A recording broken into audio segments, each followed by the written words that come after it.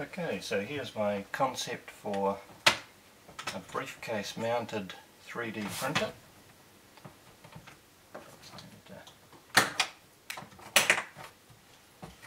Pop it open.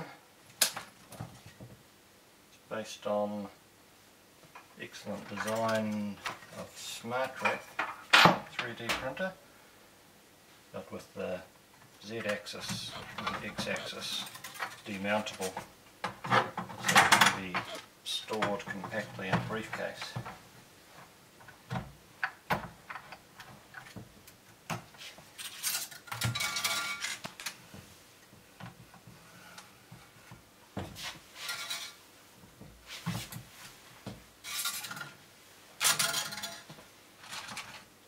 I have a couple of latches here that secure firmly to the baseboard.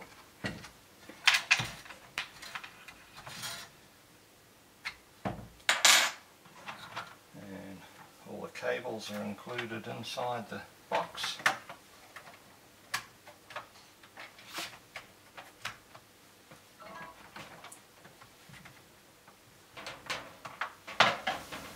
At this stage I just have a very small amount of filament inside the box. Ultimately I want to get a much smaller power supply so that a small reel of filament could be mounted where this large 30 amp power supply is currently sitting.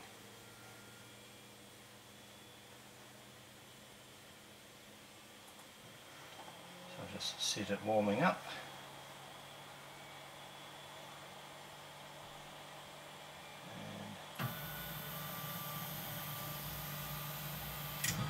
Auto home.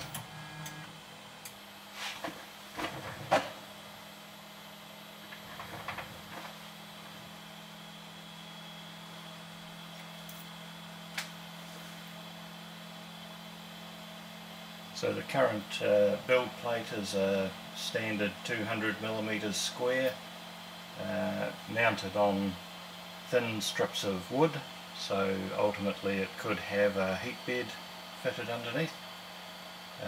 The extruder is based on Wade's extruder scale gears,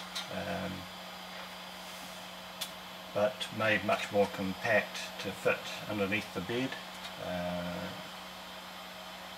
Standard ramps 1.4, and for the hot end I'm using a all metal hot end.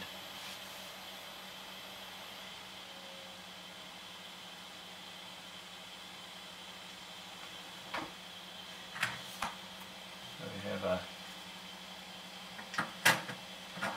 LCD tucked in the box as well.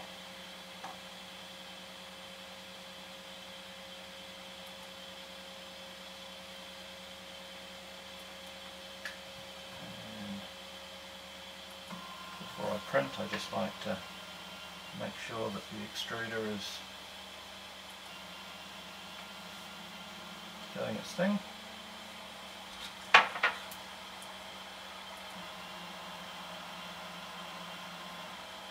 It seems to be extruding fine. So what I'm printing today is another M5 knob for a M5 nut.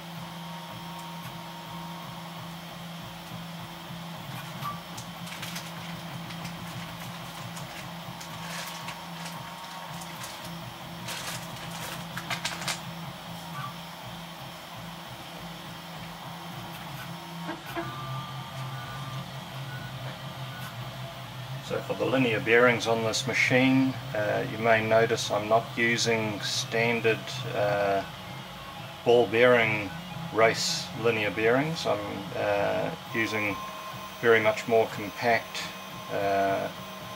what are called DU bushes, or glacier bearings. So they're a thin sheet metal rolled bearing that has Teflon lining. So I find these very suitable for this style of 3D printer, and they're much more compact, lightweight, and considerably cheaper than the ball bearing linear bearings. The other big advantage is that you're not constrained to using chromed and hardened ground rods. You could use aluminium tubing or brass tubing, or unhardened rods.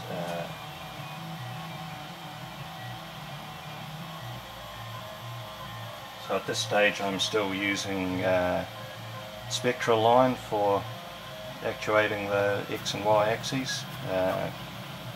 Probably the next enhancement is to move to tooth belt for those axes.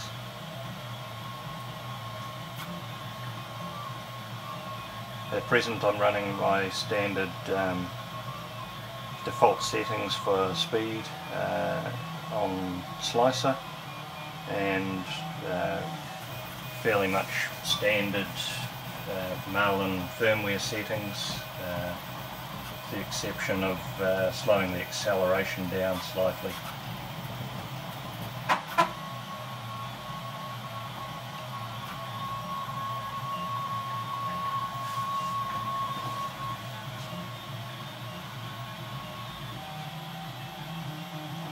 Just going for a closer look, different angle.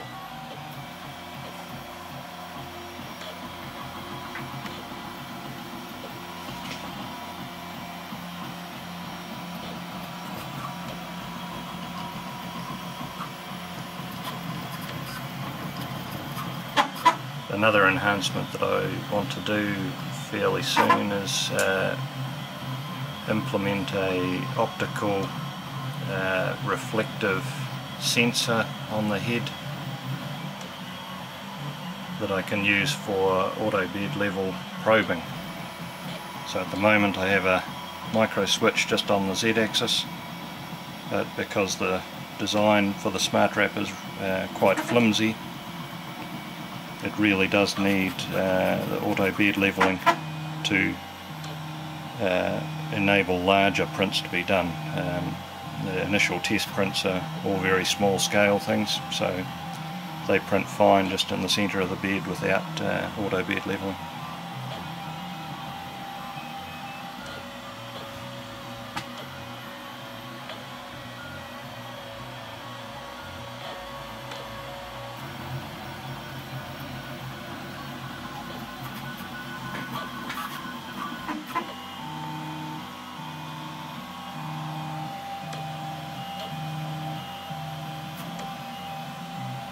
And that's all there is to it.